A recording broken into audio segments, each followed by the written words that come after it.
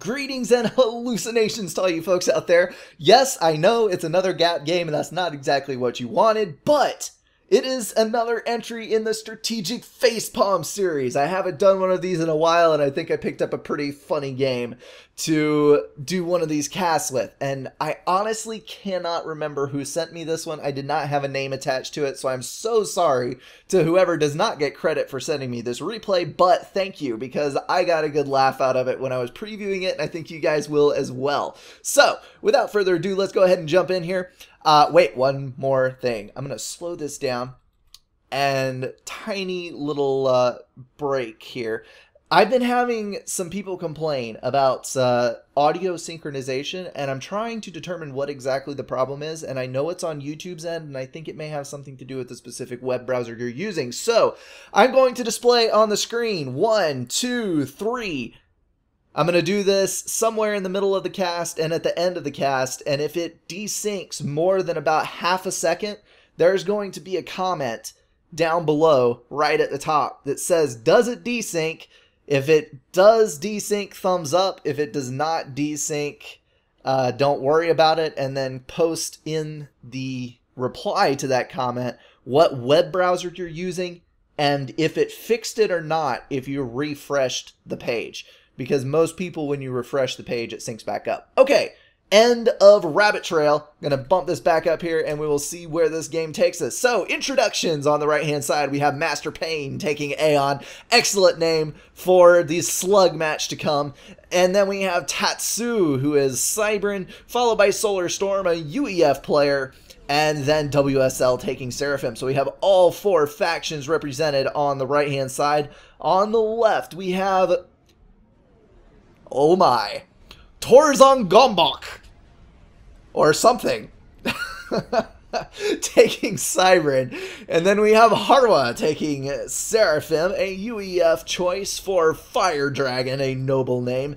And Excite taking Aeon. So once again, all four factions represented. So this is a 4-on-4 with a totally even distribution. Let's go ahead and... you know what? I'm not going to bump up the speed. I'm going to take this at a 0. We're going to take a casual stroll through this fail, not miss a thing, and hopefully get a laugh out of it. So, for everyone who plays Gap, and instruction for those of you who don't dare touch the noobness that is Gap of Rohan, the standard practice is to rush into the center and grab all of the mass you can, because there is a huge destruction party in the center here that left behind a lot of tasty party goods. So, we have 4 ACUs moving in at this exact moment, along with an engineer from Red. I don't think I've ever actually seen that before. He's going to try to snag some of this reclaim right here at the back with that engineer. Maybe he will get his hands on a little bit of extra mass. It is every little bit that counts, so anything that you can get is a good thing. And strangely enough, we've actually got 4 players staying back. I don't think I've seen this happen before either. We've got the outside corners all staying back from the mayhem to come in the center. So ACUs have engaged. We've got reclaim going on in vast quantities as these guys are trying to feed their teammates as well as themselves, get those early mass extractor upgrades online, and hopefully not die. That is the key here. You don't want to ever get caught up in a 2-on-1 gun commander situation. Well, of course, there's no gun upgrades this early in the game, but they will definitely be around at some point. Solar Storm kind of walking to the opposite side of the gap from where he should be, trying to snag this last little bit of mass way over here. And there's actually a rock up here. You can walk to the edge and reclaim this rock. It has a nice little chunk of mass in it. And Fire Dragon's having second thoughts about going over for that rock. Tatsu and Harwa are going to trade blows, though, and that is going to be reclaimed. So we've got 2 players, one from each side, that are getting a little low on health. Nice little push through the gap up here. We have some flares headed across to hopefully wreak some havoc on those outlying mexes before anybody can get to it. Pings going down, letting people know that, hey, you might want to back up just a little bit. I'm seeing 3 yellows here. We've got 5, 7, and 6. Fire Dragon going after that rock that I was mentioning before. Solar Storm sitting on a comfortable 900 health, but going down under combined shots quite rapidly. So this has got to disengage at some point, or we're going to have 4 ACU nukes. And Bombers! Bomb. That is, nope, no drop. That was disappointing. Ever so much so. Fire Dragon taking fire from 2 ACUs here. This is not good at all. We've got 2k health left on that. Bombers killing off these engineers in droves. Oh my word. The destruction is terrible. Fire Dragon is going to nuke here in just a second. Down, and there he goes. A couple of shots being exchanged. Solar Storm is at 13. What do we got? What do we got? He is going to go... Oh, no. No. No. And he's down below the minimum health required. 3 ACU nukes in the middle. No. But it's all 4 of the center players. We still have all 4 corners that are going to stay intact. Got some good bomber harassment going on still from WSL. That was a very nice little overcharge that ate up that little 400 health chunk of ACU that put him under the threshold to survive the ACU nuke. So as the smoke clears in the center, we can examine this ghastly black crater that is all that remains in Monument of the 4 guns that went down. Looks like these guys are going to have some expanding to do. It is nice and symmetrical, though, because both of these guys are going to get 2 bases. So we're going to have basically double eco wars. Might as well have started it on 2x resources and just done away with all of the crap that went down in the middle. Because you know what? It ended up doing absolutely no good at all for anyone involved because everyone died.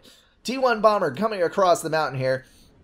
There is a drove of engineers that need to get hammered by that bomber. I would love to see a quintuple kill, but I don't think I will because this thing is carrying on northward and is going to get pegged by this lonely interceptor here. Nope. His brothers came along as well. We've got 4 interceptors tagging that thing out. Bomber was not meant to be.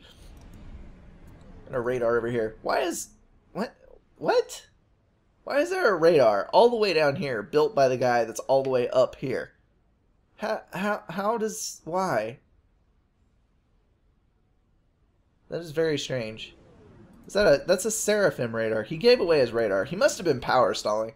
That must be what it was. Okay, so... Let's bump up the speed here. I think we can stand to do that now. We have one lonely bomber headed across, and he is actually not headed too terribly far across. He's immediately going to get shot down by the same 4 interceptors. This is the protective squad that holds the ranks at the mountains, and not much else going on at the moment. Red is answering with a pretty good amount of air of his own. He's finally going to deal with these interceptors. I think maybe no. Oh, fail micro. And I think that Excite is going to be fine. Master Pain pulling in 77 mass per tick. Now some of that is probably reclaimed from this base down here, but hey, 77 mass per tick is 77 mass per tick, and you could do a lot with that. Hopefully he's going to put it to good use and not T2 power. Got more air factories going down. Yes, he's probably going to do just fine. One thing that I do see is the left side. 82 mass per tick. That is definitely higher. The left-hand side is filling in their slots much more quickly than the right side is. Which is kind of disconcerting because we have a 1500 player on the right. You would think that he would do things more quickly, but apparently that assumption would be wrong. Alright, I want to see the next engagement. Where is it? We've got a lot of T1 spam here in the middle for red. Master Pain looks like he is headed southward. Probably, yes, got the T2 suite on his ACU. He's going to head down there and build a fire base, because what is a Gap of Rohan game without a good fire base? Actually, the more accurate statement would be, what is Gap of Rohan without T2 stationary artillery? I don't know where that all started from, but it seems like I've never played a game of Gap of Rohan where there was not at least one T2 artillery installation. Got some bombers building up on the right-hand side here. That is a T2 factory upgrade. Maybe we'll see some Nothas. Or a T2 transport. I would love to see a comm drop. Comm drop would be amazing. But I don't think that WSL does comm drops. I don't think I've ever seen him do a comm drop. Maybe he has, maybe he hasn't. It's been a while since I played with this guy. He's pretty cool though. He is a pretty good player for 1500. Alright, check in. 1, 2, 3. Game time is 10:38. And everyone is rushing down to comment on whether or not the audio is in sync with the game. It is only a 10-minute long game, or it's only 10 minutes at this point, so I don't think it would be too far out of sync. But if it's half a second out of sync or more, I think that would be a pretty good indicator. Yup, there's the Oblivion turrets going down. We've got a shield coming. It is in the works on the rock overlooking the pass. This is actually a decently good place to build a fire base if you're going to build one at all, because you do not get the runaround problems with this rock, and anything that tries to run around this rock will come into range of your T2 point defense in pretty good time. So yeah, not the worst thing in the world. I would build it either up here or like way back here, because trying to build it up close, the line of sight is not good with all of that crap in the center. Alright, I was right. We have Nothas coming up. Seraphim units look so strange. It looks kind of like googly eyes with some kind of face. Not entirely sure. You can see the third little round thing there is a mouth. He's like, oh? But maybe not. Alright, zooming out here so we don't miss anything. Not that there's anything going on. It is Gap of Rohan after all. You have to turtle up at some point. Ah, Corsairs. We have Corsairs, and we have Nothas. This started as a mirror image with 4 ACU deaths, and it looks like we're going to have a mirror image again, because everyone is going for T2 bomber snipes. Although I think the Corsairs is going to be far more effective than the Nothas are, because Nothas suck at sniping ACUs, because they are so easy to dodge. But we do have interceptor cover coming in, so the Nothas are going to stay alive for a good long time. Ooh, Swift Winds. Maybe not. And we also have T1 bombers. Excite trying to throw up a shield with all his might. Is he going to get it up? Maybe. Yes, he is. There's the shield. Now throwing down a flak. He's going to try to kill off all this air, but the shield is going down rather rapidly. All he has to do, honestly, is just back up somewhere where he won't get his feet tangled and dodge around in circles. And he is not. 1400 health, 100 health, and shield. Build another shield. Another shield. Not anti-air. You have to get another shield up. You're almost out of health.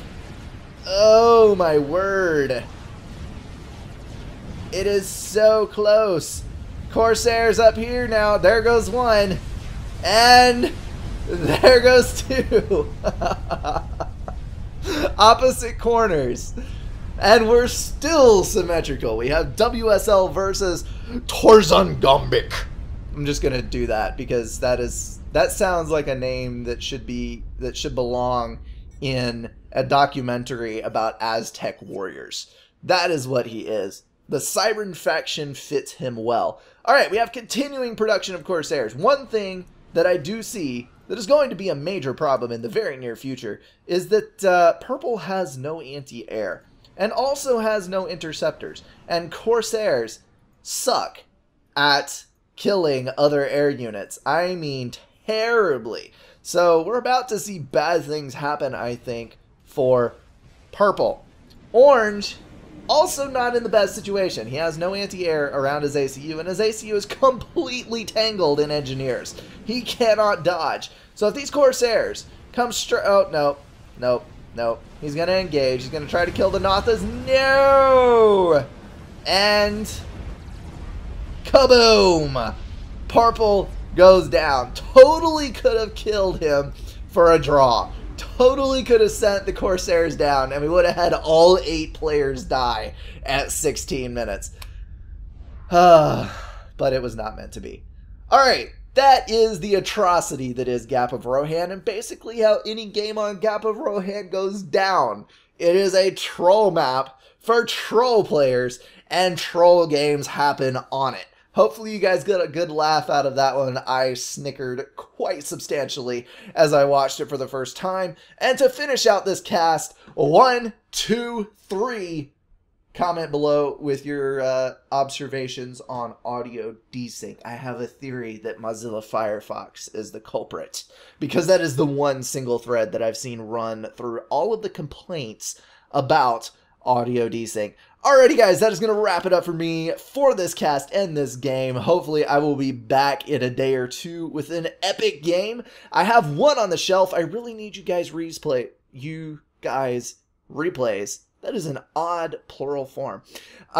Because I do not have a whole lot of a backlog at the moment, so it would be extremely helpful to me if you could give me some good games to cast. And for anybody who submitted a replay and it didn't get casted, I am terribly sorry, but I have to make these things interesting, so a lot of times there's games with like 20-minute dead zones where there's cool stuff that happens at the beginning and at the end or somewhere in the middle, but the rest of the replay just isn't worth it. So I may do a compilation cut at some point of some epic fails that happen in casts that people send me. And without any further ado, I am out of here. I will see you guys in the next cast. Thanks so much for watching.